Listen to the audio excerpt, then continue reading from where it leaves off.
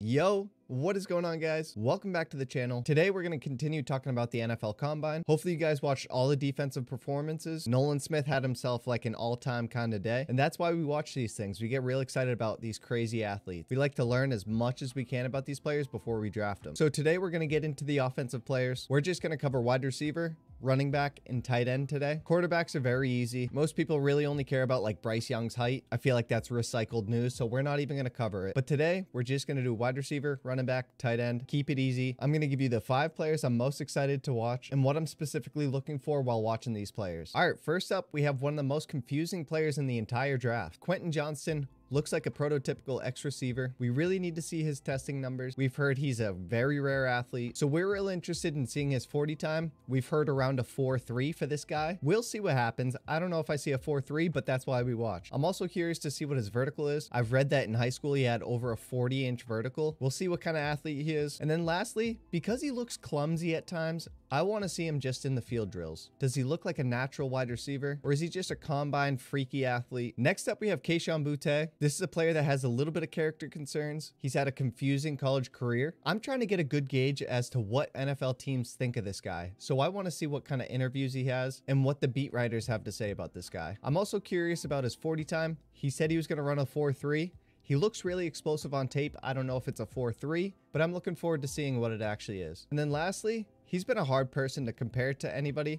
I really want to see what his height and weight is. You can see him listed at various different heights and weights. I want to get a definitive number. Zay Flowers is up next. This is the sleeper that is no longer a sleeper. He's pretty much everyone's favorite receiver. I want to see his 40 time. He said he was going to run a 4.3. Let's see it. I'm also curious to see what his vertical and his broad jump is. We know he's agile. We know he's fast. I want to see how explosive he is. He looks like he can jump on tape. I want to get a good number on that vertical. And then lastly, just out of curiosity, I want to see his agility scores. He's very agile. I think he might be one of the most agile in the class, so I want to see him perform like it. Josh Downs is another one of my favorite players in the draft. He is a little bit undersized and he's a slot receiver. I want to see what his height and weight actually are. Let's put a definitive number on it. I also want to see what his 40 time is. He's a very explosive player. I could see it range anywhere from like 4.45 to maybe a 4.35. And then lastly, he doesn't look like he has a crazy vertical. I want to see the lower body explosive tests. I want to see the broad jump. I want to see the vertical. Let's see how powerful those legs are. Our final wide receiver that we're excited about is Jordan Addison. This is potentially the wide receiver 1 in the entire class. I'm real curious to see what his height and weight is. He is a little bit on the slimmer side, so let's hope he gets that weight up a little bit for the combine. Next, I want to see what his 40 is. He's super explosive, very fast. I think it's going to be mid 4.3s, maybe like a 4.39 at worst. And then finally, I also want to see his vertical and broad jump. I want to see how explosive the lower extremities are for this guy. He is a little bit slimmer, a little bit smaller. I want to see some explosion out of him. Moving on to the running backs, we have one of my favorite players in the entire draft, Jahmyr Gibbs from Alabama. He's a crazy pass catching running back. We really want to see some good weight and height. We're hoping that he could project a big workload at the next level. If he weighs in at like 190 pounds, we just don't see it happening. So if we could get him over like 205 pounds, that would be excellent. Next, I want to see his 40 time. I'm guessing it's going to be 4.4 at worst. He's a really explosive player. Let's see what it is. And then I just want to see how silky smooth he is in the field drills. Does he look like the best running back in the class not named Bijan? I think he may. We'll see. Bijan Robinson is the clear running back 1 in this class. His only knock is his long speed. I want to see his 40 time. I'm not overly concerned with what it is. I'm just excited to see him run it. He has very powerful legs. I want to see his vertical as well. If he could get over like 40 inches, that would be crazy. And then lastly, I want to see his interviews. I'm sure all 32 teams are interested in him. I want to see if we can get a little tell as to what team's going to draft him in the first round. Arguably the fastest player in the entire class is Devon Achane. He does come in really short and small. I want to see the height and weight. I'd like to see him get a bigger workload in the NFL. So if we could get his BMI up around 30, that would be awesome. We want to see him gain weight. He played at 185 pounds. That's way too small. And then obviously, I want to see if his 40 is a 4.2. He is that kind of player, so let's see it. And then I want to see what kind of power his lower body has. I know he's fast, but I want to see some powerful legs. I want to see a good vertical as well as a broad jump. Sean Tucker has a lot to gain this weekend. He is very explosive on tape. I think we're going to see a 4.4 or better in the 40-yard dash. He isn't the most agile player, so I do want to see his agility scores as well as like his field drills. I want to make sure he is shifty and not just a speedster. And then lastly, I'm a little curious about his height and weight. He is pretty jacked up, but he does look short on tape. I'm not too concerned or anything. I'm just curious. Zach Charbonnet is a super interesting player. He has a 3-down skill set, but he is a little bit slower. I want to see what his 40 time is. I don't think a bad 40 time will knock his draft stock, but I just want to see what kind of speed this guy's playing with. I also want to see him in the field drills.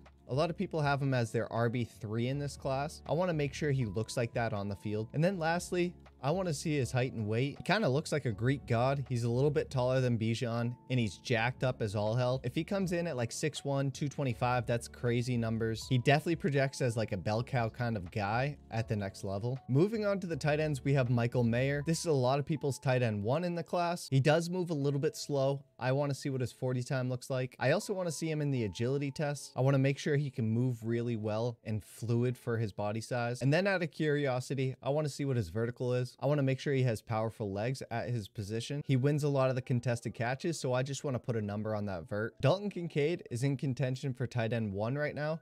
He's not going to be doing any of the combine testing this weekend. Word is he has a little bit of a back injury going on, so hopefully his medicals are clear. But I'm really interested to see what the interviews look like. Is there first round buzz for this guy, which there currently is? And then I want to see what his height and weight is. We can't really learn too much about him since he's not testing this weekend. Next up, we have the freak himself, Darnell Washington, at 6'7", 270-ish pounds. I want to make sure those numbers are accurate. He looks like a tackle. He's probably going to come in with that weight. I wouldn't be surprised. I also want to see how fast he's moving at that size. He looks really fast on the field. It's kind of crazy. And then I want to make sure he looks fluid in the field drills. Does he look the part as like a receiving tight end, or is he just going to block at the next level? Next, we're excited about Luke Musgrave. He's going to test really well. That is his big thing. He's a really rare athlete at his size. We want to see what his 40 time is. He said he might run a mid 4.4. I don't know about that. We'll see. I also want to see him in the field drills. He doesn't have too much tape, so we want to see these guys on the field. And then lastly, I just want to see all of his measurements. We don't know too much about this guy, so we want to get as much information as we can this weekend. We're getting a lot of buzz about Tucker Kraft, so we want to learn as much as we can about this player as well, just like we did with Musgrave. He's getting some hype. I want to see what his 40 time looks like. I also want to see him in the field drills. Does he look like one of the top tight ends in the class? You can really tell by the field drills